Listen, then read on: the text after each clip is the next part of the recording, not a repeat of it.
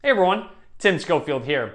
It's time to do another setup video, and this time it's with the MacBook Air, which I've been using to edit most of my videos lately, unless I'm in a time crunch, need a little more power to compile the video a little bit faster. However, the MacBook Air does have Thunderbolt 3, so all of the components I'm using in this setup are kind of surrounding Thunderbolt 3 because of the capabilities that it provides. I'll be showing off all the components I use in this setup, including the chair I sit in, my keyboard and mouse, and then of course the gorgeous LG UltraFine 4K monitor I have hooked up to my MacBook Air via one cable because, of course, this monitor does support Thunderbolt 3. I want to give a huge shout out to LG for sponsoring this video and sending over this monitor to check out. But with that all being said, let's go ahead and check out my MacBook Air setup.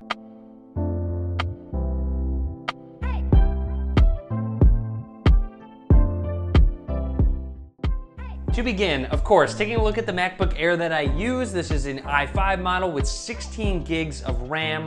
One area I kind of skimped on was the storage. It only has 256 gigs of internal storage, which I do have a solution for that. I will talk about that in just a second. Of course, since it's a MacBook Air, very portable, nice. I can just unplug one cable and head over to a coffee shop, maybe do a little more work there that I'm already working on. And as I mentioned, Thunderbolt 3. So you'll see the one cable going into my MacBook Air. That is the connection to my monitor, my LG UltraFine monitor, which is where I have actually the connectors for my keyboard and mouse. So with this one cable, not only do I have the image projected on the monitor, but also the connection to my mouse and keyboard. Since this monitor supports the Thunderbolt connection, you get a few different things. First of all, daisy chaining. So you can connect this to another 4K monitor to expand that desktop, also connected to your MacBook if you would like to.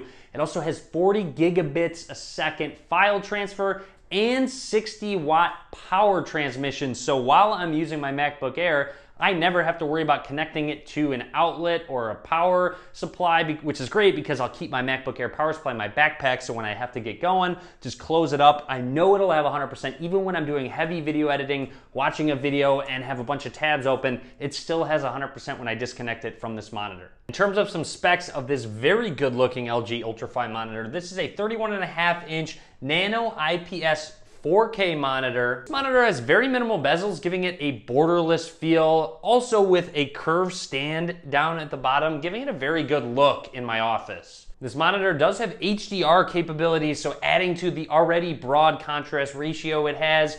Also gets up to 450 nits of brightness, and if you're looking to mount it, it does have VESA support. This Nano IPS technology does control color very well. It covers 98% of the DCI-P3 color space, which is the digital film industry standard. The picture quality and color reproduction of this ultrafine monitor is very good, and that color reproduction is also very accurate to real life. So whether you're editing a lot of images or, like myself, doing a lot of video editing, you might be wanting to do some color correction on some of your shots. So you can expect to get accurate color reproduction with this monitor. Also worth mentioning, since it does have a 4K resolution, you do have a lot of space on that 31.5-inch monitor. Adjusting the monitor is very simple. You can even use one hand to turn it vertically if that is a specific workflow that you want. I will sometimes turn it vertically. It just kind of depends on what I'm working on. You can raise the monitor higher and lower and also tilt it to your liking. It's really easy, works really well. On the back of the monitor, you have two USB-C Thunderbolt connections, a display port in, an HDMI in. You have a headphone jack and two USB-A slots. Those two USB-A slots is where I will put my mouse and keyboard connection. Worth mentioning, with that single Thunderbolt connection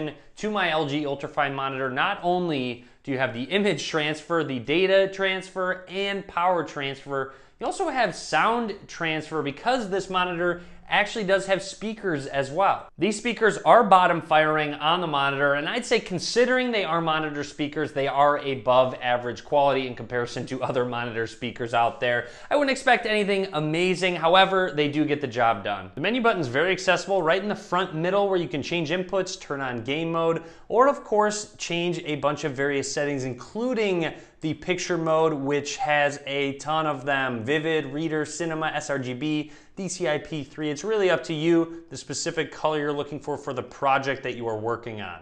Now, LG's UltraFine monitors are definitely an investment, especially if you're someone like me that spends a lot of time staring at a monitor. Check out the links in the video description to learn more about the LG UltraFine monitor. Now when it comes to the keyboard and mouse, I generally prefer wireless. I have the Logitech Craft wireless keyboard, which I am a big fan of. Really works well with my workflow. It does have compatibility with my MacBook. And then with the mouse, I use the Logitech MX Master 2S. Very comfortable mouse, very accurate. The scroll wheel is actually really great and has a lot of other buttons for customizability. The desk I've been using is a Flexi Spot sit stand desk, so I can raise it and lower it, which is very helpful when creating video content, or of course, if I do want to actually stand while I'm editing videos. The chair I've been using and sitting on for a long time now is the Steelcase Gesture Chair, and I'm a big fan of it. There's a lot of ways that you can customize the way you sit, and it's very comfortable. And to complete my MacBook Air setup, as I mentioned, I run out of storage space on my Air quite often actually, so what I use is a USB-C Thunderbolt connection with my Samsung X5 portable SSD. Data speeds have been crazy fast for transfer, of course, because it does have Thunderbolt support. So that would be my MacBook Air setup. As you can tell, lots of video editing done with this specific setup, very minimal as well. I find that when I video edit, I try and solely focus on that. However, I will sometimes throw a video or some sort of media on my MacBook Air while I'm doing editing on the monitor. I will link to everything down below. Huge shout out again to LG for sending over this gorgeous monitor. Really looks good in this setup. Be sure to give this video a thumbs up. Be sure to subscribe as well. And as always, guys, thank you very much for watching.